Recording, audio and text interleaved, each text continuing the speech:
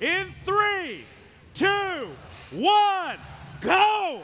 Here we go, folks, underway in Autonomous. Their signature center line sprints from both 973 and 3647. A replay of match 11, or a rematch of match 11 at the moment.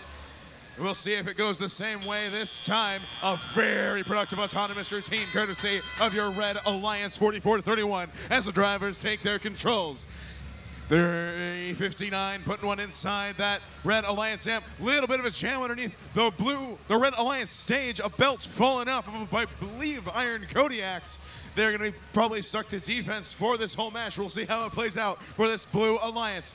88-91 as they did in match 11. Now stationed at the Blue Alliance subwoofer.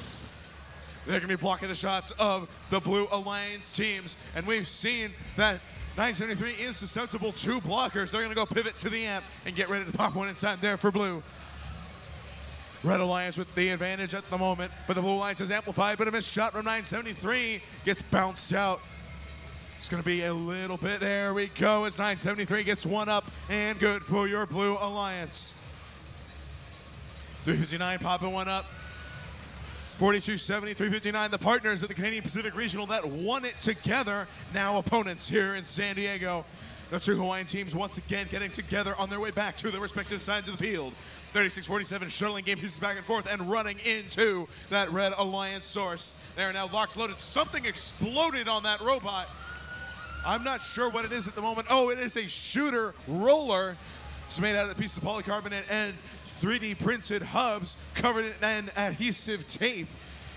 We'll have to see how that affects their shooting performance as they get shot into the red speaker despite the broken shooter wheel as 5137 tried to gather some game pieces over by the Blue Alliance source. Some unhealthy sounds coming from the Iron Kodiak's machine as 359 missed a little bit of a shot over there.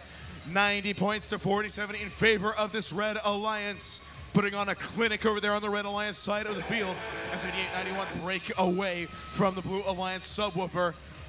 A bloodbath of Cheeto dust over there, as the kids call it. Broken notes on the Blue Alliance side of the field. 359 putting one inside the trap for the Red Alliance. 42-70 looking to do the same. Can they get one in with 2 seconds left? They got it.